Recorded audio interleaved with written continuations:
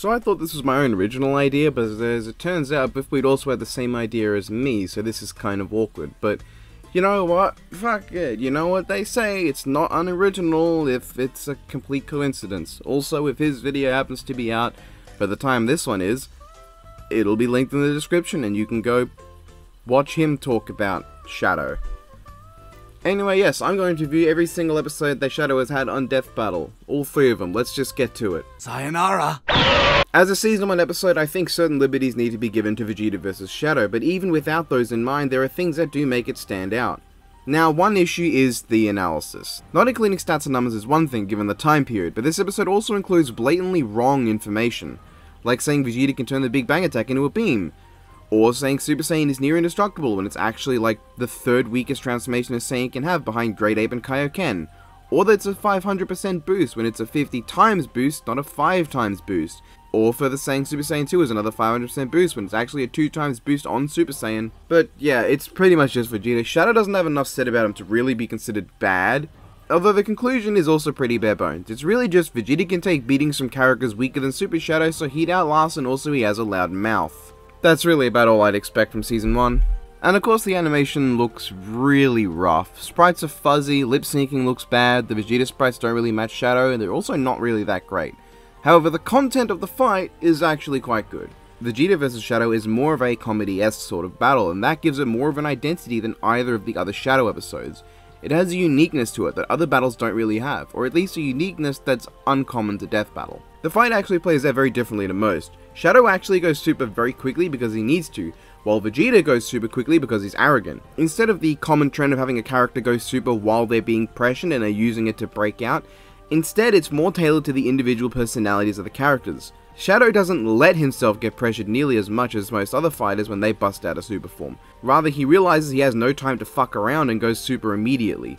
Vegeta, however, is so full of himself and arrogant that he uses it just because he can instead of because he needs to. From there on, the fight takes, honestly, what's kind of a similar vibe to Saitama vs Boris in One Punch Man. Obviously not nearly as good as that, but then I can maybe count the amount of anime fights that rival the animation quality of Saitama vs Boris on one hand. But in terms of choreography, it's mostly one guy really going ham on the other, with probably one of the best conveyances of speed out of any Sonic episode, which is kinda sad when you consider how many there are, and that this is the first. The fight is less about trying to build stakes, making you wonder who will win, but more so a case of, well, we know Shadow can't die in his super form, and we know Vegeta can take a lot of punishment, so you can just sit back and enjoy the two throwing a bunch of shit at each other. In fact, Vegeta actually does get a chance to punish Super Shadow. Oh hey, both fights also involve a climactic moment with the moon. And yeah, Vegeta punching the moon down is one of the coolest things in the season. It's one of the most raw instances of strength. You don't need to have something be super cosmic in scale to feel big. I mean, He-Man throwing that mountain is one of the most impactful scenes in a death battle. And that's just a mountain. Hell, honestly, even Shadow teleporting it has some really good sound and visual design, as well as good build-up to make it seem impactful. And then there's the death too. As simple as it is, Shadow's quiet uh-oh in response to the realization that he's been wasting too much time is fucking hilarious, and the suddenness of it, as well as just the smoke that's left, leaves it having an impact.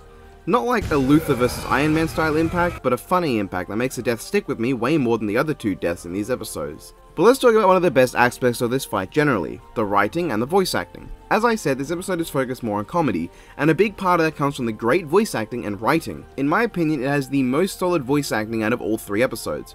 Obviously, Lanny Pator absolutely kills it as Vegeta. He has one of the most recognizable voices for the character period, official or otherwise, and he manages to deliver everything fantastically. His screams, his confusion, his arrogance, even just his blunt, snide remarks. Oh, hey! I can do that too! Wow! What a ripoff! Shadow, however, was voiced by Takahata 101, and I think he does a really good job as well. His voice has the sort of gruffness that I like in a Shadow voice, that classic style of voice, you know? I think he delivers both the cocky arrogance of the character and his shouts very well, and he actually brings way more hype with Chaos Blast than the other episode with it. As for the writing, obviously Vegeta is written like his abridged counterpart, which means he gets good lines, good delivery, and a great dose of completely unfounded arrogance despite most of the fight involving him being punished. I understand some people might dislike that it's the abridged Vegeta and want a more actual, you know, original Vegeta sort of feel, but I honestly think it's fine. I think for a comedy style battle it kind of works, and while I wouldn't want to see this being done too often in the future, I don't generally mind it. Shadow, however, I want to note is probably being played more true to his character than the other portrayals. Shadow being edgy as a character trait is something that's more so a meme than it is legitimately how he is as a character. Shadow's main traits once he comes into his own as a character is being arrogant and not wanting to deal with people's shit. In that regard, I think Shadow works. He doesn't say anything overly edgy and he doesn't have any angst in the fight. He actively smart-mouths Vegeta, and outside of an out-of-character shit, is relatively accurate. I went into this review planning to give Vegeta vs Shadow something of a 5 out of 10, but thinking about how much love and care went into this, as well as the content of the episode, makes up for the lacking presentation and makes me feel like giving it a 7 out of 10. And I'm dead serious. Its charm as a season 1 episode, the great banter in writing, the fun choreography, and the great voice acting come together to make this one of the most fun episodes to watch on the season, and a great time overall that I'd highly recommend checking out again. Surely bringing Shadow back would make for a great episode, right? Right? Sayonara. Oh no, what the fuck happened, guys? Shadow vs Mewtwo is one of the worst episodes in this series, and that's not an exaggeration. Starting with the analysis, it's fine. There's nothing special but nothing insulting. It's an analysis that's bog standard with 1 or 2 jokes I found somewhat nice, with a really cool ending Mewtwo clip that goes on for a little too long. But then the fight comes, and what the fuck? Okay, so first off, the positives. Shadow has some amazing rigging. Legitimately, some of the rigging for Shadow actually looks smoother and better animated than Ryuko vs Shadow. He moves so smoothly and he looks so good while doing it. And Mewtwo's voice acting is passable. That was it, that's the positives. If this was a Biffweed review, that would be the 3-second long positive thing leading into the rest of the Batgirl vs Spider-Gwen review. As for the negatives, well, let's start with what was previously my favorite thing. Voice acting and writing. Mewtwo is fine, as I said. He sounds a little bit off, but he gets the job done. Shadow, however, Takahata was specifically, explicitly told to voice it bad. Now, I don't know about you, but I feel like there's a point where if an episode isn't portraying itself as a joke, you shouldn't do things intentionally bad as if it was a joke. Shadow vs Vegeta was very open from the beginning that the fight is a joke. However, Shadow vs Mewtwo opens up as if it was a serious animation. But then Shadow starts talking. What the fuck even is his performance? He has 2 lines that I like. His Chaos Control, which has a lot of grunt behind it, and his Why Am I Glowing, because it's kinda funny. And I'm also willing to believe that's completely ironic enjoyment too. The writing is bad. Mewtwo is more like Shadow than Shadow is. He's snide and sarcastic. He makes a snappy comeback to Shadow as well. Shadow is intentionally written like shit. Why the hell, man? To think that this episode is the one that Ben made that matchup chart for Mewtwo for. And as it turns out, this whole episode was a shitpost on Shadow. Keep that in mind whenever you make one of these charts. It was originally used for an episode that exists solely to shit on one of the characters. Speaking of shitting on Shadow, he lands 1 direct hit all fight, and while I love that it's a reference to the Shadow vs Silver Chaos Control neck kick, it drags on way longer than it needs to, and it's the only attack he lands. Now, I'd be okay if this was like Silver Samurai vs the Shredder, where they both land very few hits, but the ones they do are impactful. But Mewtwo bodies Shadow's attempts, hits him with his own attack, hits him with a spoon, and then just hits him a few more times before killing him. It's such a slap in Shadow's face in every way but a literal one. What the fuck even? Also, this Mewtwo is... oh, it's disgusting. What the fuck is with his shoulders? And like, there's not even much more to say because that's all the episode is. It's Mewtwo hitting Shadow a few times.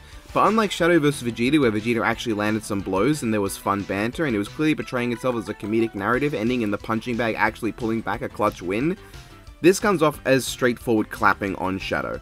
This is an insult to Shadow the Hedgehog and an insult to my favorite Pokemon of all time. I really dislike this episode. It is a flat 1 out of 10 because while it does have good elements, the sheer level of insult and disdain that this episode shows for one of the characters in it is just horrible. And what's funny is that I kind of thought when I first saw this shot, oh, I'm glad it's not Silver because Ben Singer would have made the episode specifically to spite Silver. And as it turns out, while I wasn't totally wrong, he did make the episode to spite someone. Also, the backgrounds aren't even finished. What the fuck is this? This animation is literally not finished. What is this? Nathan versus Lara? Sayonara, dipshit! Now, Shadow versus Ryuko, the new kid on the block. How does it stack up? Once again, putting Shadow against a character I really care about.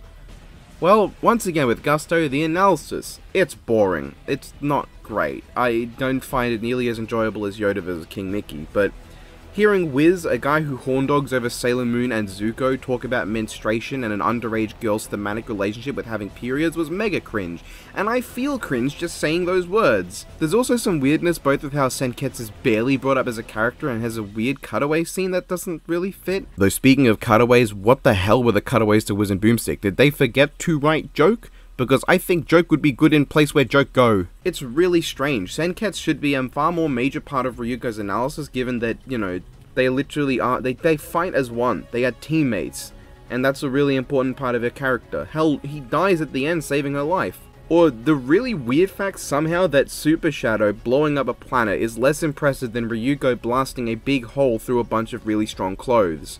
Or the claim that Alumni Mode scissor blades eclipse the planet when they don't? They don't.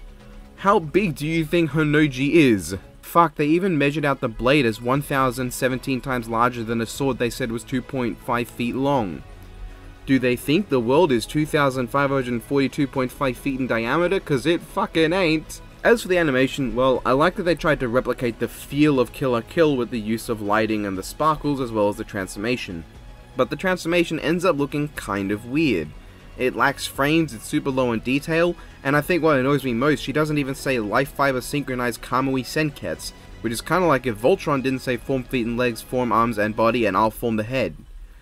How often do you hear people say both of those sentences just completely blankly like I just did? I also like Shadow kicking the back of Ryuko's head. It is my favorite part of the episode, and I'm not joking, this is amazing.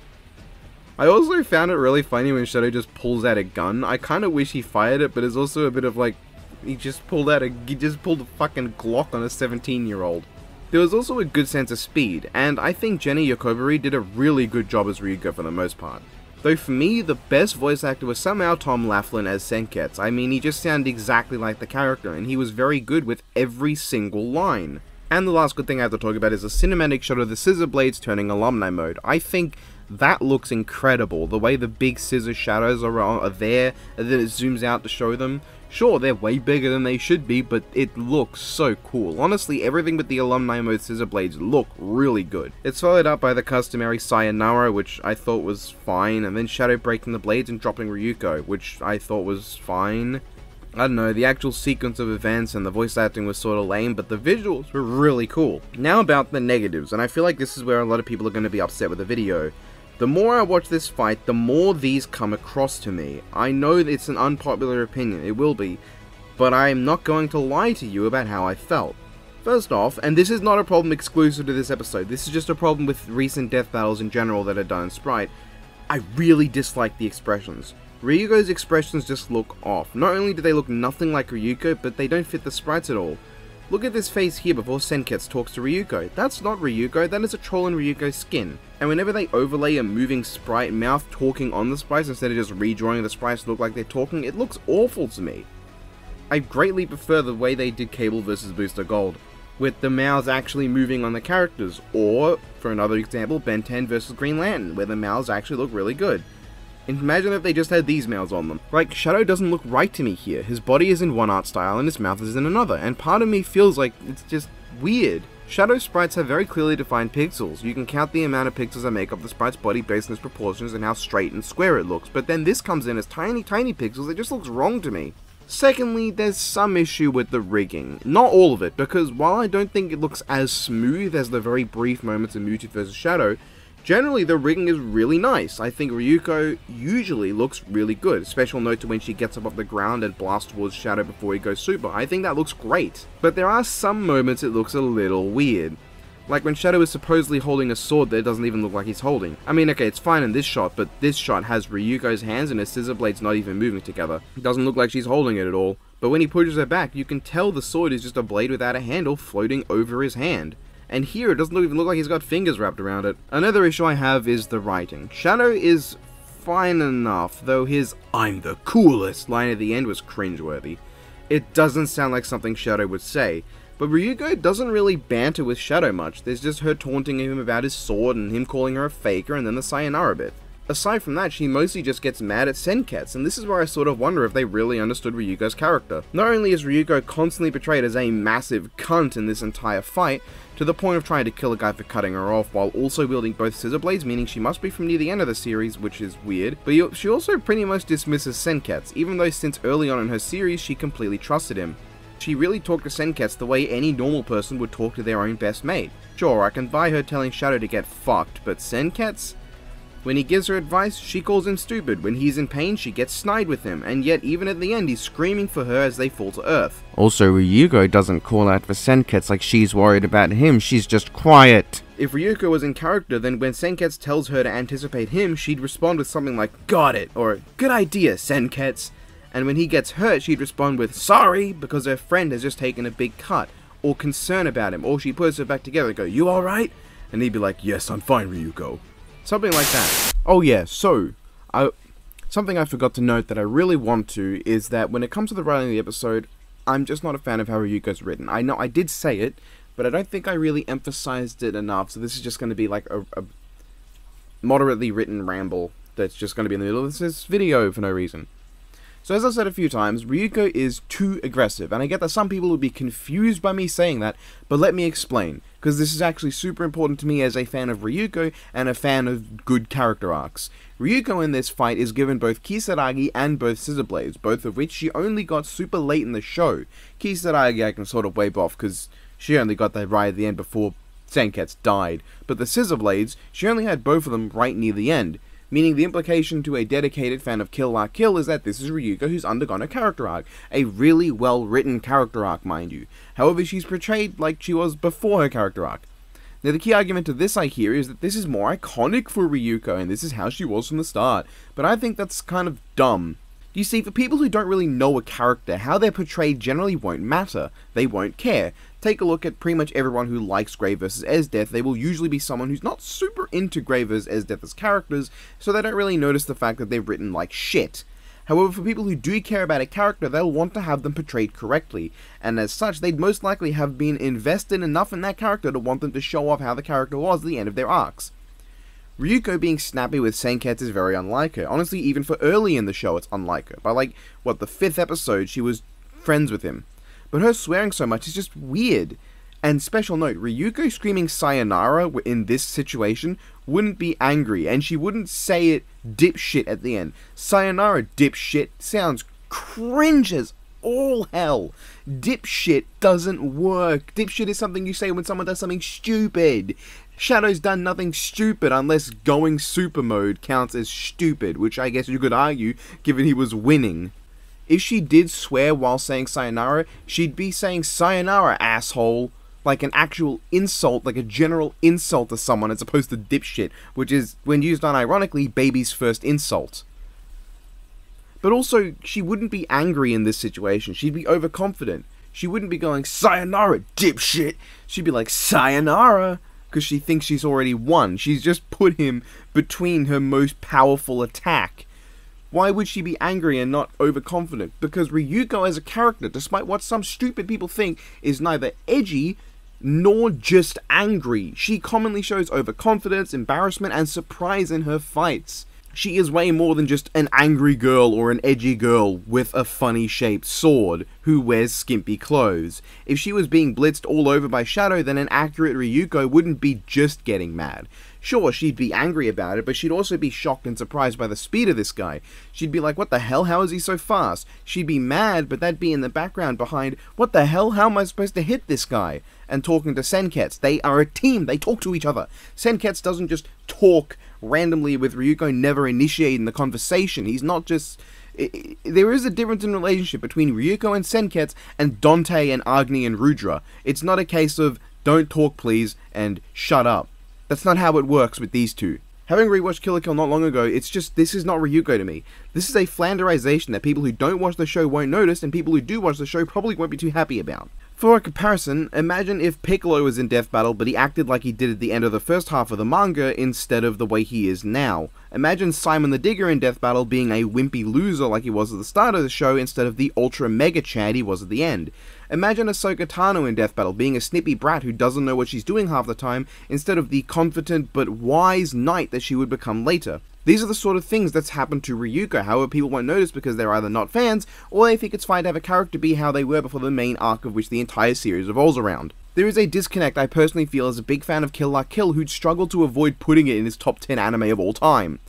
Seeing Ryuko physically wield weapons and forms she had at the end, acting like she did at the start of the series, It bothers me. It's a disconnect I feel as a dedicated fan. Not to say there aren't times where I understand doing it. Like, if you went with Vader, you'd go with him when he was a galactic monster, and not him at the end of his arc, but then that's different, because not only is Vader on a whole different level of iconicity to anybody in Death Battle Season 8, aside from Doctor Doom and Luther themselves, he is at that tier of iconicity, way beyond Ryuko. Like, several tiers above her, and the tiers aren't even close. That's how iconic Vader is. But also, we don't know what Vader would have been like if he survived through the end of Return of the Jedi. And also, Darth Vader, specifically for Anakin, is a portion of his life that began with the murder of Windu and ended with his killing of Palpatine. Scorpion, meanwhile, I can see people saying is better as the Spectre form. But once again, Scorpion is significantly more iconic than Ryuko, being the head poster boy of what is arguably the most iconic fighting game of all time, aside from maybe Street Fighter, which is commonly in the public mind, and also very well known as being a major part of why we have game ratings nowadays, as opposed to Kill la Kill, which it's popular, but it's not on that pedestal. But keep in mind that what's happened here would be like if you took MK11 Hanzo Scorpion, and you made him act like MK9 Asshole Scorpion. It really doesn't make sense, does it? Having a character look and use things they only got near the end, acting like they did way before they had those things. It doesn't work for me as a fan of the character. I don't like it. I can only imagine there are several other examples of this happening in the series history that I don't know about because I don't know the characters very well. But, you know, I mean, that is a case where that's my ignorance of some characters where I just wouldn't notice that sort of thing. And, you know, I understand if people are going to complain about that. Speaking of which, you can go back to my regularly scheduled complaining. I'm done with this segment. But good job with the consistency of her raising her hands in the air in the hand-drawn animation, but then when it goes back to sprites, her swords are near the ground and she swings them up a second time. That doesn't look janky as shit. Also, I'm not a big fan of the sound design. Now, this is not Sanji vs. Lee or Metal Sonic vs. Zero level, and there are times where it's fine. But namely those moments when Ryuko hits Shadow a bunch and their two big Dragon Ball style clashes where every hit has almost no impact just sort of bother me. They don't feel impactful in the slightest. And you can barely even hear Shadow's second line when Ryuko first attacks him. Speaking of bad voice acting, Shadow has maybe two lines I like the delivery of. His shut up and his damn. And two that I didn't care for but I can't really say it bad, his behold my power and faker. The rest were pretty bad to me. I didn't like the deliveries and it sounded like he lacked direction. The worst of all being his Chaos Blast. He comes down to deliver the final blow and he's just like, Chaos Blast. In the most boring way possible. The failed Chaos Blast in Shadow vs Vegeta and even my own Shadow vs Goku Black had more effort put in, goddammit. This is a 2021 death battle, put some fucking grunt into your screaming. I get that maybe the intent was for him to just be like, Chaos Blast. But it just sounds so limp dick. Ryuko, meanwhile, didn't have as many lines I disliked the delivery of. In fact, even the lines from her that I didn't like generally were still delivered really well. Her voice acting was legitimately really good. But I didn't like her delivery of Kisaragi. Though honestly, I thought the Kisaragi transformation looked kind of weird. Is it just me? She's charging at Shadow while she says Kisaragi. The sky breaks, which is cool, but then in the next shot, she's suddenly hovering in the air, not moving, and the life fibers are already attached to her? It feels like it's missing a shot where the life fibers are attached to her arms and then attached to her legs before going to this. The following bit with the stars and colors looks really nice, but then there's this. Ugh. Her head is too far down, her head is too big, her expression looks hideous. I get they were going for some sort of perspective shot with like differently sized limbs to get that sort of fisheye lens look, I guess, but ooh, this looks rough. Oh, and then despite how good the rest of Ryuko's overall animation is, which is good if not miles of static tier, it looks really bad when she's attacking Shadow after Kisaragi. Ugh. Mining the Kisaragi for all it was hyped up in the transformation, gets off some lasers, dodges some lasers, and then dies. Yeah, I don't like the death either. I think Ryuko's death scream is kind of mixed. I think it kind of sounds good, but also sounds weird and bad at the same time. It's weird. I think the shot of her screaming looks nice, but it really pales when compared to a similar shot in Naruto vs Ichigo. And Senketsu's cry for Ryuko is actually really well delivered, but when they die together, he doesn't scream with her. Like, he's not in pain. Now, it's not that he died in re-entry, because he's still on her, she's not naked, and being impaled wouldn't kill him, he just gets no death scream. It's also kind of fucked by Shadow's Chaos Blast. Oh, and also she's fucking, I'm the coolest. That's me, Shadow the Hedgehog. I'm the coolest motherfucker you ever seen. Grrr. So overall, what did I think of Shadow vs Ryuko? I thought it was fine. I do find myself liking it less and less with each rewatch, and I definitely don't think it needed to be hyped up as much as it was. I am really glad that I dodged the hype for Mickey versus Yoda, because every time Death Battle hypes something up, I end up disappointed. Though I did really want to like this episode. I wanted it to remind me that just because I dislike a matchup doesn't mean I will dislike the episode. And yes, this was no Batgirl vs Spider-Gwen. It was not even close to being as bad as Batgirl vs Spider-Gwen. Shadow vs Mewtwo is in that tier, and it's a way worse episode than Shadow vs Ryuko. But it also wasn't a Red Hood vs Winter Soldier. But I would give it a solid 7, maybe on the lower end to me. Because honestly, with so many things I dislike and so many distracting moments, can one kick in the back of Ryuko's head really save the episode? Yes, this scene is amazing and it was worth the price of admission on its own. Also, the next time is cringe. I forgot to do, like, an outro to this video. It's not in my script, it's not recorded, I didn't improv something like I normally would if I forget. So this is just a tacked on extra, 30 seconds to say bye. You go check out Biffweed's video if you want, that's in the description. Oh my fucking god. I'm not reviewing both Doom and Lex episodes next time as well. Time to end this. Behold my power. Oh, hey! I can do that